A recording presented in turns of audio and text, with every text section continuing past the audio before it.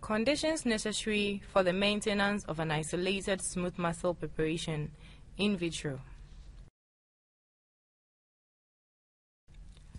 The objective for this experiment is to investigate the effect of changes in oxygenation, glucose, temperature, ionic constituents, and pH on the rabbit's jejunum using isolated organ baths at 37 degrees Celsius.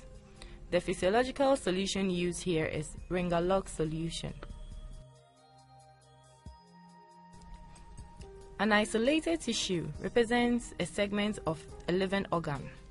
Within the body, its functions are maintained by the provision of certain basic requirements, such as optimal ionic environment, adequate supplies of nutrition, oxygen, and a stable temperature. These basic requirements must therefore be provided in vitro.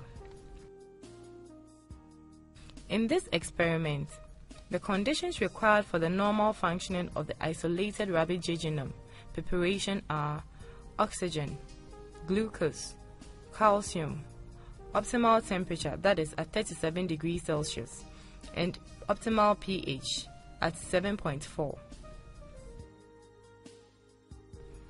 The effects of absence of oxygen supply, glucose, calcium, optimal temperature, and optimal pH is illustrated in the following experiment.